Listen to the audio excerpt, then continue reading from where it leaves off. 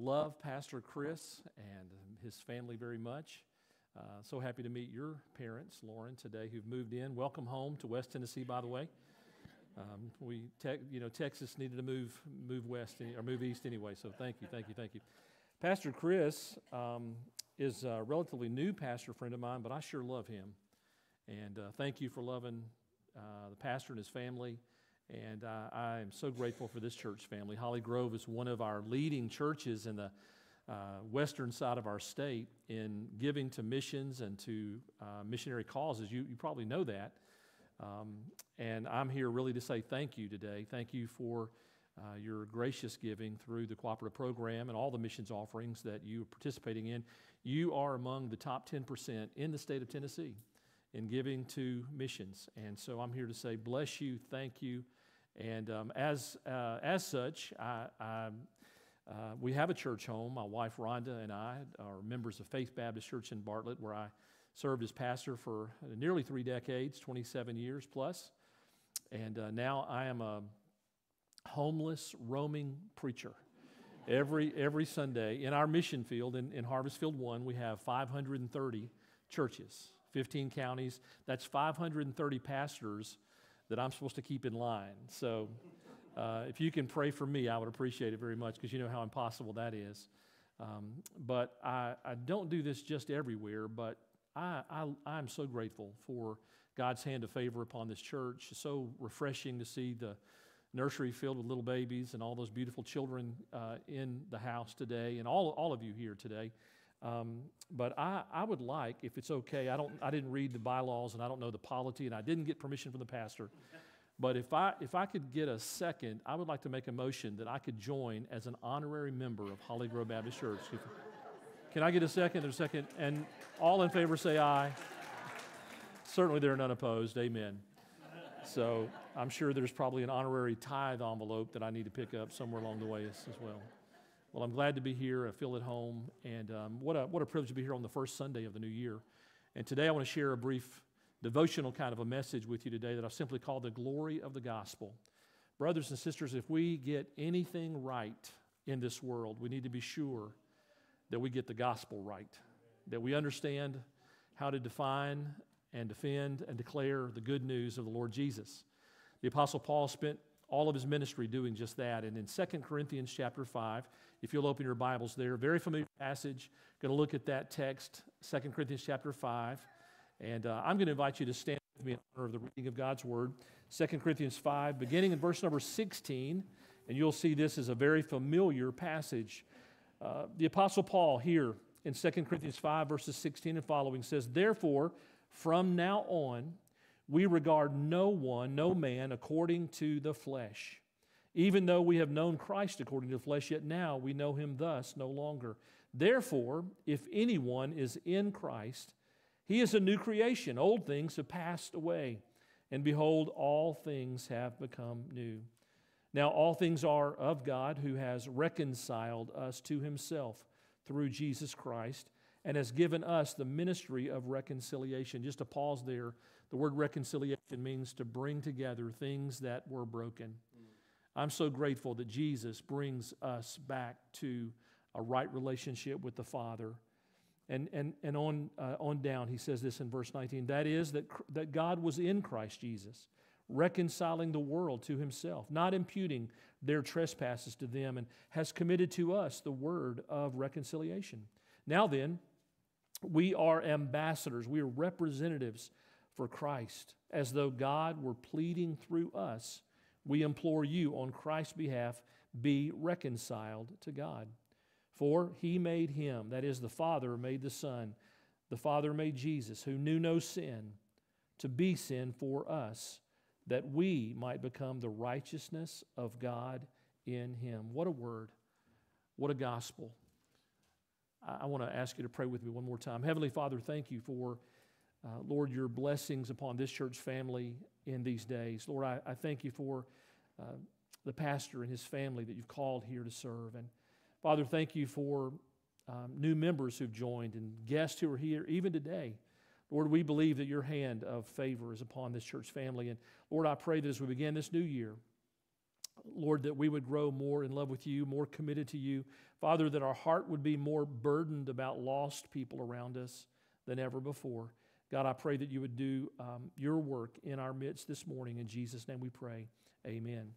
While you're being seated, I'm just reminded, you may have heard this story. There was a story told about a state trooper, a Georgia state trooper down near Atlanta, who was doing his duty and going through the highway system in that great city, and all of a sudden the traffic on Interstate 20 that runs right through Atlanta began to stop and slow down and almost come to a halt.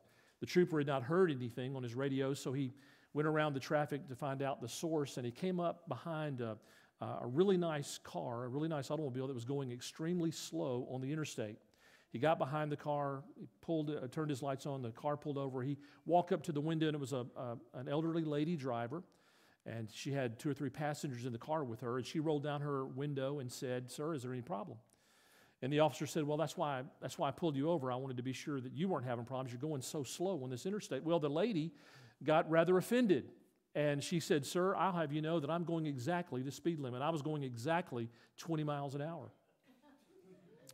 Well, the officer realized what she had done, and so he said to the little lady driver, "Ma'am, this is Interstate 20, and the speed limit is 65 miles an hour. You need to pick up the speed, or these big trucks are going to run over you." When he just smiled and started to walk away, but he noticed inside the car the other ladies were a little disheveled. Their hair was a mess. Their faces were flush.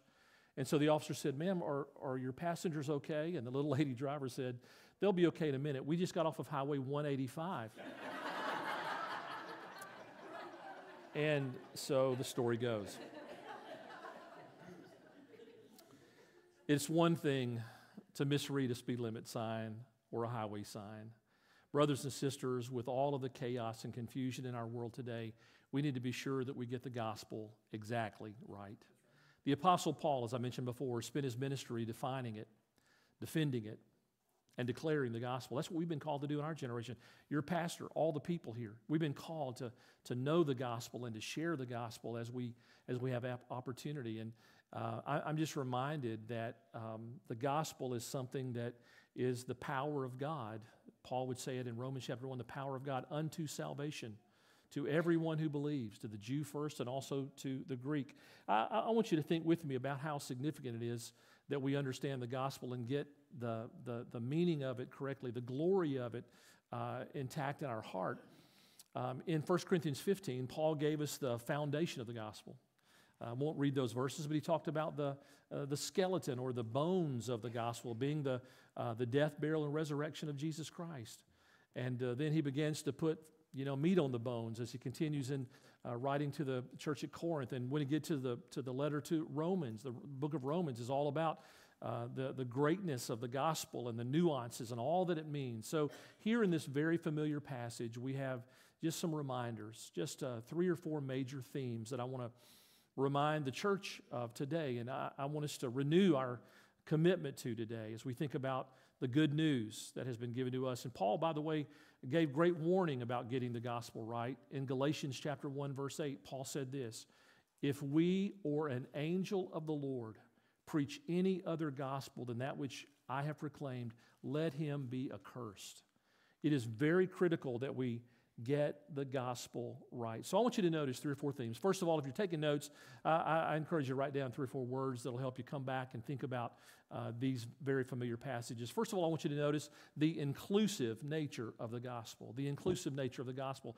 In a verse that probably many of us have memorized, 2 Corinthians 5, verse 17, it starts off this way, "Therefore, if any man is in Christ," if anyone is in Christ.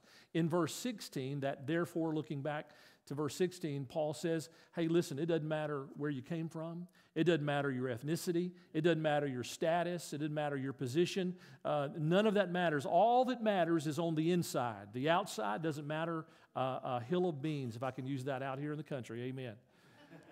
And so we have here this reminder that everyone needs Jesus.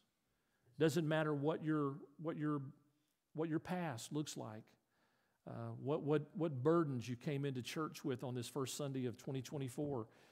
In fact, I remind you that the inclusive nature of God's good news is not merely a New Testament concept, it's an Old Testament concept. I remind you of the The covenant with Abram in Genesis chapter 12, and down in verse 3 where he says, and through you, Abram, shall all the peoples of the earth be blessed. The prophet, the Lord would speak through the prophet Isaiah in chapter 55 when he would ask the question, is anybody thirsty? Is anybody hungry? Come and buy bread. Come and drink from the water, that the well that never runs dry. Everyone is invited. Everyone's invested. And so we have here an Old Testament and a New Testament concept, some verses that you know well.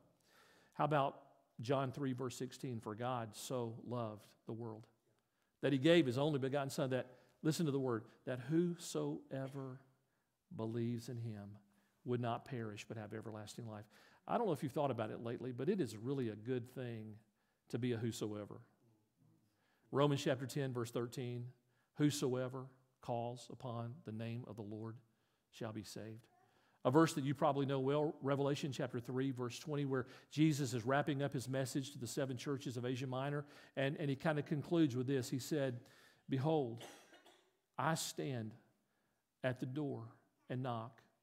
If any man will open the door. Can I just tell you, that verse brings an illustration in my mind and a reminder to all of us. I think we should visit once in a while. When Jesus said, I stand at the door and knock, you know what that means? He knows where you live. He knows your address. He knows your name. And he has taken the initiative to come up into your neighborhood, come down your street.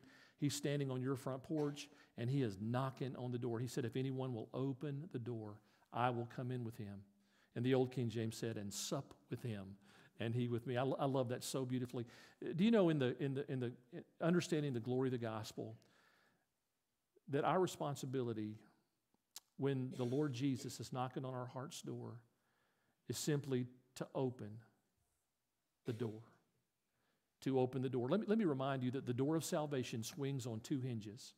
The door of salvation swings on the hinge of faith, personal trust in the work of the Lord Jesus on the cross, his death, burial, and resurrection. We have to put our faith and our trust in that truth.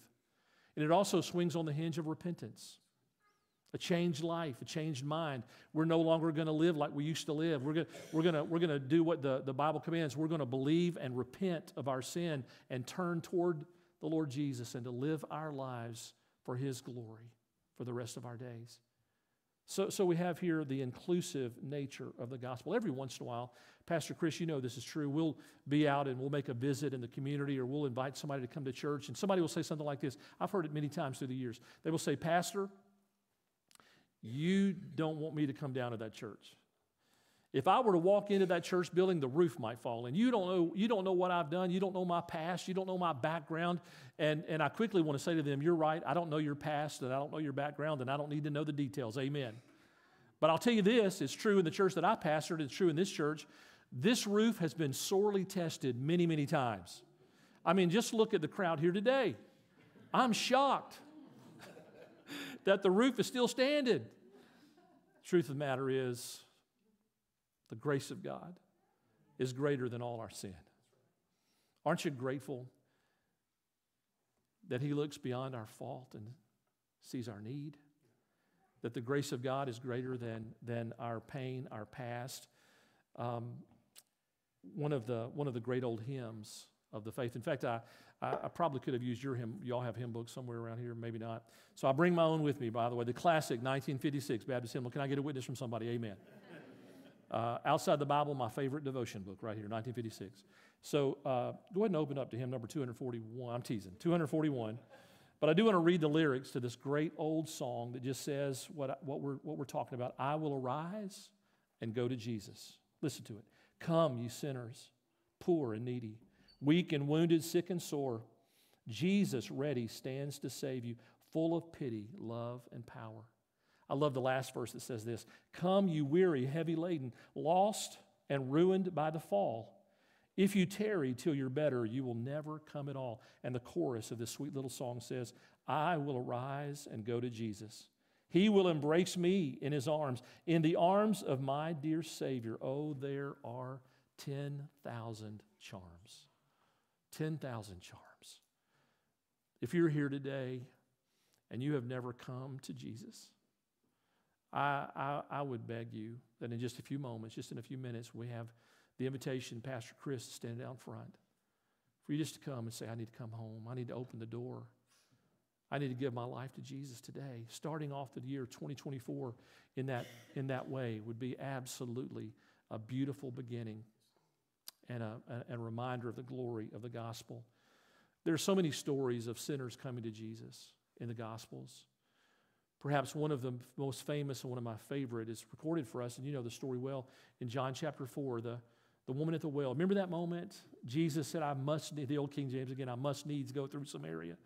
The disciples thought he was crazy, but he did it anyway. He sat by Jacob's well in the hot part of the day waiting, and before long, here she came down that dusty trail by herself, carrying a water jug, and Jesus initiated conversation. Remember the story?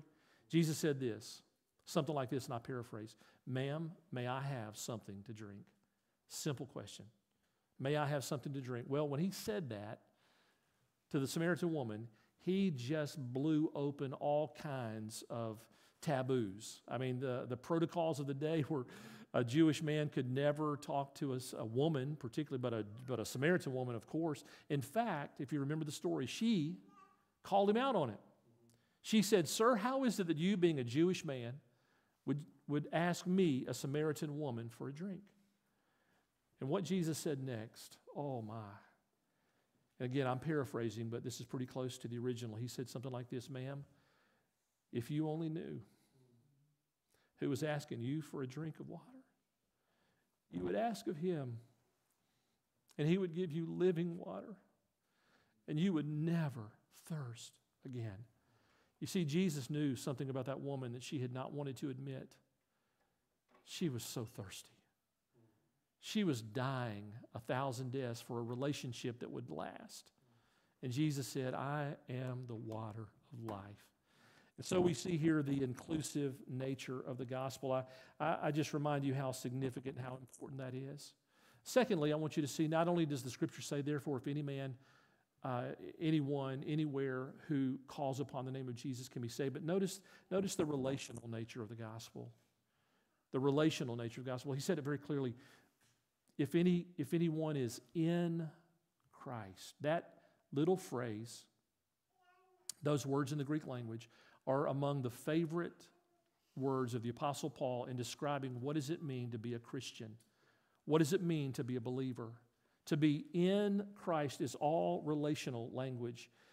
Paul sees this coming not just from the gospel that he's declaring, but it's connected directly to the Old Testament pictures and symbols of God's Word. For instance, the ark in Noah's day. Man, when the door was open, the only place to be when the storm was coming is inside the ark. The door was open for a long time, and the invitation was given. And when the floods came, it was too late. The door was closed. The Lord shut the door. Brothers, Jesus is the ark. We've got to be on the inside, not on the outside looking in, thinking maybe we should have done something while we could. No, listen, today's the day of salvation. Today is Exodus chapter 12, the Passover. The only way to be saved, the only way to avoid the certain death of the firstborn was to be under the blood of the Lamb that was sprinkled on the doorposts. John the Baptist said it in John 1:29, Jesus is the Lamb of God who takes away the sin of the world. There are many of those pictures, but again, the idea of opening the door, letting Jesus, or for us to enter a relationship with Jesus is the key to that relational concept. Can I just remind you of something you already know? The Christian faith, the gospel of the Lord Jesus is distinct and different from every other world religion. I mean, you can check it, Google it, whatever. All the other religions of the world, no matter if it's one of the famous ones or one of the lesser-known ones or the Eastern mystical ones, most of them, all of them have this in common. They're all about trying to be good enough, do enough good deeds, to get on the good side of whatever the deity is that you're trying to impress, so that one day maybe you can get to heaven, or maybe in some cases you can actually become a god yourself. That's some beliefs. For instance, in one of the largest world religions, in Islam, it's all about the scales. It's all about your good deeds versus your wickedness or your sins, your iniquities. And you better hope, brothers and sisters, when you die, the scales are tipped in your favor. Can I just say a word on behalf of all humanity everywhere? I am so glad that it is not about my good deeds when it comes to being right with God. Hey, listen. All of even our best days, even our good deeds, the Bible says are like filthy rags. God's not impressed with our attempts of righteousness. It took something on our behalf that only God could do for himself. Jesus, listen, at the cross, 2,000 years ago, all of the weight of my sin, your sin, the weight of the sin of the whole world, the wrath of God rested on the Lord Jesus there at the cross. I love the old song that says this: "Oh, the love that drew salvation's plan. Oh, the grace that brought it down to man. Oh, the mighty gulf that God did span." Where was it? At Calvary. Mercy there was great, and grace was free. There my burdened soul found liberty. I'm telling you, we can never say hallelujah enough for what God did for us at Calvary. And so we see the relational nature of the gospel and the inclusive nature of the gospel. But I want you to notice the third theme. Notice the transformational nature of the gospel.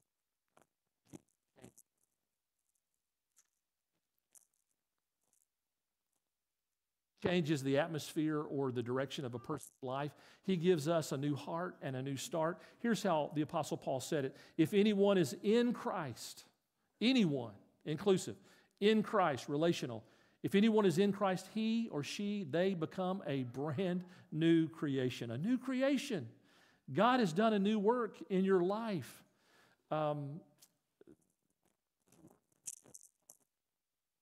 Created in Christ Jesus unto good works.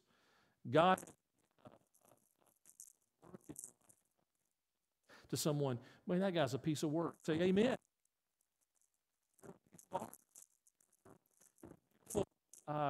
Design that God is working on. And how many of you know the Lord's not quite finished with all of us yet, but we're being transformed. We're being changed from the inside out. And this new creation concept is so beautiful. Have you ever seen it happen in the life of someone that you thought, man, that person could never change? I have stories. I have testimonies. My own family's filled with. I came to know Christ out of a family that was not a church-going family. Our father was a World War II vet, PTSD, self-medicated alcoholic for his whole life. I'm the youngest of 5 kids, and I saw my father literally melt under the preaching of the gospel and put his faith and trust in Jesus. My dad was saved. After I came to know Christ, my father was saved, my brother was saved. I'm telling you, I am so grateful for the transformational power of the gospel. You have somebody in your family, you have someone among your friends who maybe you used to be praying for, maybe you stopped, or maybe you just forgot, or maybe you thought this is not going to happen. But I'm going to tell you something: it's never too late, and it's always right to pray for those who need the Lord. I want you to be reminded that there is no addiction so strong, no chains so tight, that the power of the gospel through a relationship with Jesus Christ can't break. We see it happen all the time. People try everything else. They try all kinds of, everything to get set free. Listen, the Bible says if the Son sets you free, you'll be free indeed. And what people need is a relationship with, not just religion, not just to go to church, but we need to become members of the church. We need to become a new creation in Christ, right? We need that relational, transformational power. And the fourth thing that I want you to see that'll set the definition up straight for us as the glory of the gospel, and that is the supernatural nature of the gospel. You see, this whole thing about the truth of God's word and the teaching of the Bible and the story of Jesus, the Son of God who came to die on the cross and be raised again on the third day. This is not a man-made, made-up story. This is the supernatural power and purposes of God working out for us a pathway to be made right with Him. It would have been just as easy for the Lord just to slam the door shut, but He's knocking on the door. He's knocking on the door. In fact, there have been times historically where the Lord has just said, okay, if that's what you want, then have it your way. In the days of the prophet Malachi, they were giving their leftovers. Remember that they were giving their lame and blind sheep, in sacrifice. And remember what the Lord said in Malachi chapter 1, you can read it. The Lord said, why doesn't somebody shut the door? Stop playing games. Stop giving me your leftover time, your leftover energy, your leftover worship. I don't want anything that's not your best. In fact, the Lord did shut the door for 400 years. 4 centuries of silence. And then through the dark, we just celebrated the Christmas season, through the dark night of 4 centuries of silence came the voice, the sound of a little baby, the King of Kings being born in Bethlehem. Shepherds went to see, and sure enough, it was true. John the Baptist was on the mission, and he said, "Behold, the Lamb of God." The writer John said it this way: "The Word became flesh and dwelt among us." Oh, thank the Lord that Jesus has provided the way for us, and it is supernatural. In fact, just a couple of things about the passage that we just read. 2 concepts. First of all, that God would use us in the process as His ambassadors, His representatives. We are ambassadors. We have the ministry of reconciliation. I'm just telling you, I'm so grateful that God's still calling people into ministry and missions. Brother Chris, one of the things we've talked about and prayed about in our state, we need some more young men and women to answer the call to Christian service. We need some young men to say, I believe God's calling me to be a pastor, to serve the Lord in that way through His church. We need some men and women to serve as missionaries in these days.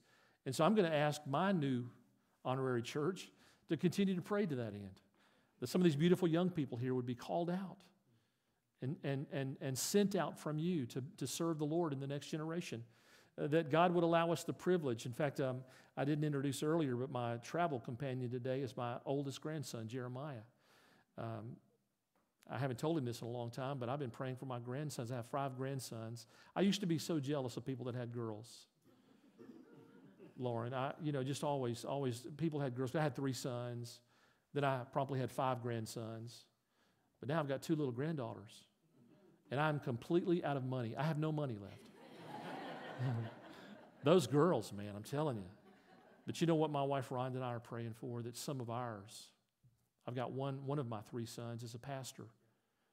He's at First Baptist in Milan, and y'all are the new guys on the block. I'm praying for some of my grandsons.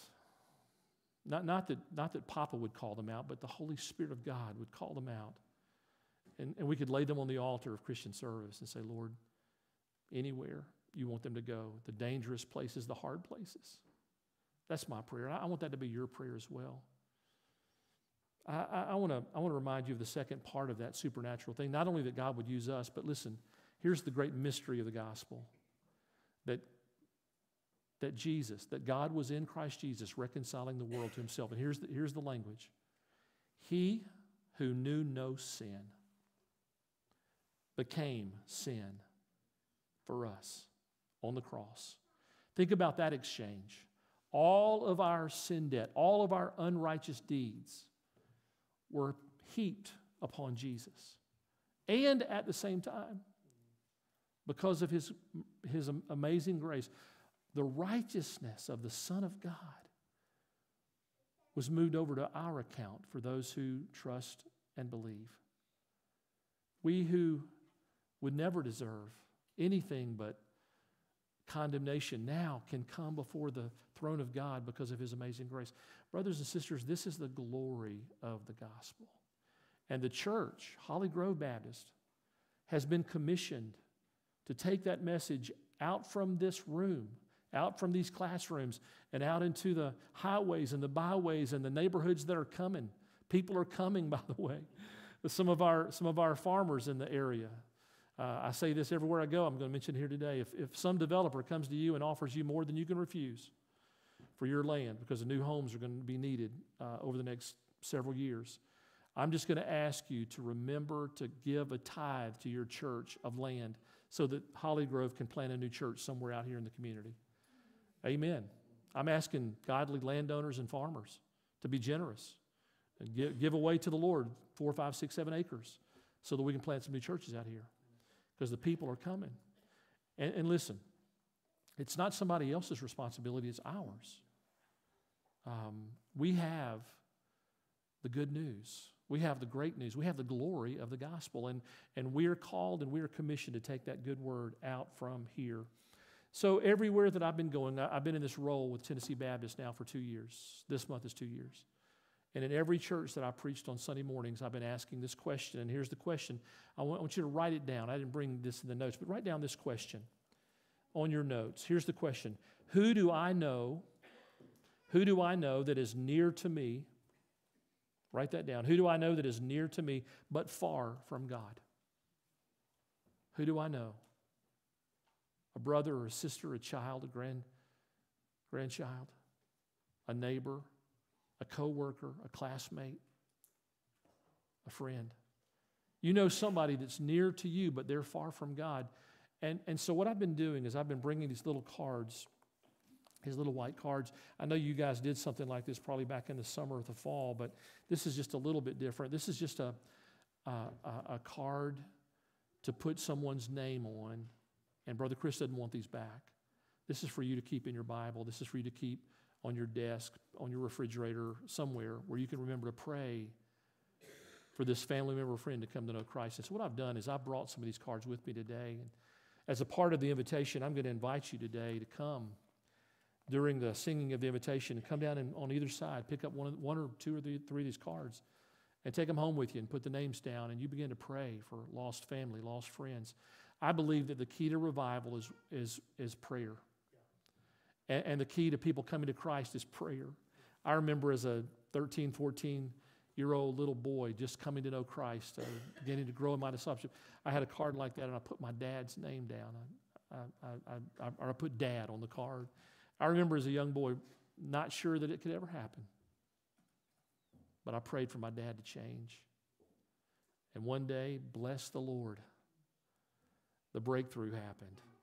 The glory of the gospel took root and bore fruit in my father's heart and life. And it can happen in your loved one as well. I'm just asking you to pray. I'm asking you to revisit that burden for a lost family member, a lost friend. And I'm going to invite you to bow with me right now as we go into a brief time of invitation. Your pastor is going to be down front. He is going to receive you. There may be some today who think, you know what, it's the first Sunday of the new year. I need to join the church. You're a guest today and you need a church home. Why don't you come and say, Pastor, I would love to come and be a member of Holly Grove Baptist Church. You can do that here today. There may be some people in the room today that are just saying, you know what, I haven't really had a lot of joy about my salvation. I haven't been praying like I should be. I haven't been serving the Lord. I haven't been sharing the gospel. But today, I want to reconnect and recommit my life to Christ. And maybe you want to come to the altar and pray, or maybe you want to pick up one of these cards, or maybe with Pastor Chris. You just want to say, would you pray for me? I need a new start. Here at the beginning of this new year, I want a fresh new beginning with my walk with the Lord. And He can help you. He can encourage you. And there may be someone in the room today. There may be someone in the room today. Other people have been praying for you. Maybe like that woman at the well, you're thirsty. And you've been looking at all the wrong places. Maybe like the leper, you're wondering, is there any hope for me in Luke chapter 5? And Jesus reaching out and touching you today, making things clean. If you're here today, and I'm going to invite you again just to bow your heads and close your eyes. If you've never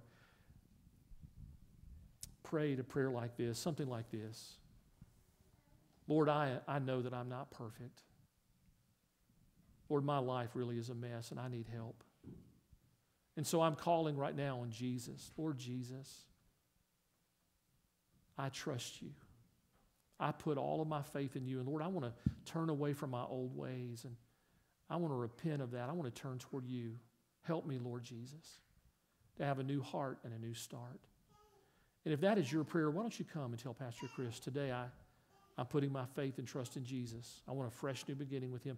And whatever the Lord's telling you to do today, why don't you just be obedient? I'm going to pray.